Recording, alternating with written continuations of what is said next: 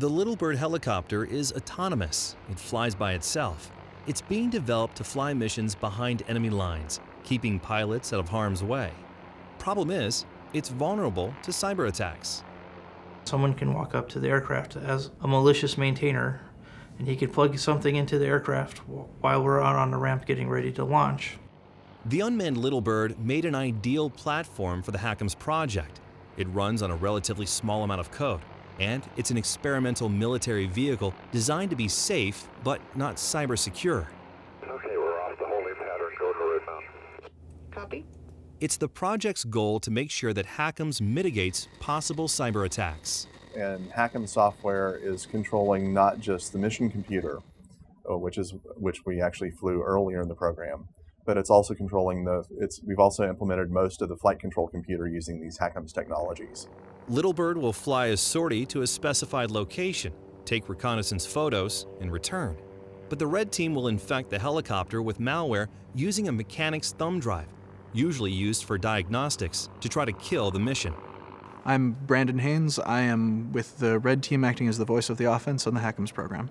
The aircraft is sitting on the ramp, the pilot goes through the startup sequence, and then the maintenance person who's already out there will take a USB cable and insert it into the USB port on the aircraft.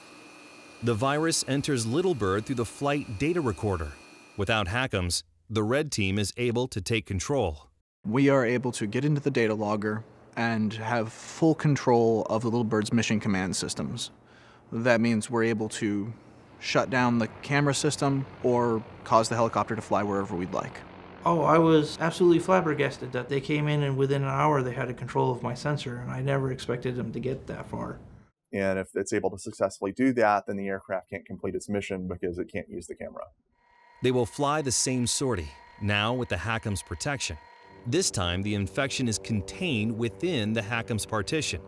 It isn't able to spread beyond the data recorder to the camera or any other part of the helicopter. In the HACMS secured Little Bird, the data logger component, which is the only component that uses that USB interface, although we're able to get into the data logger is compartmentalized off from all of the mission command components.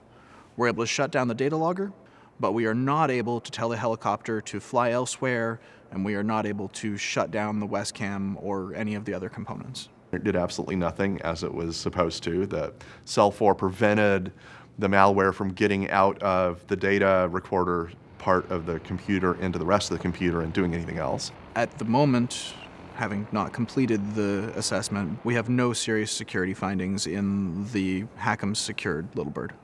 There's always different ways of approaching things and different ways of looking at different things. This stuff really works. If you fully deployed HACMS technologies and took it to its hypothetical conclusion, I may not be able to imagine a way that I could even try to get in.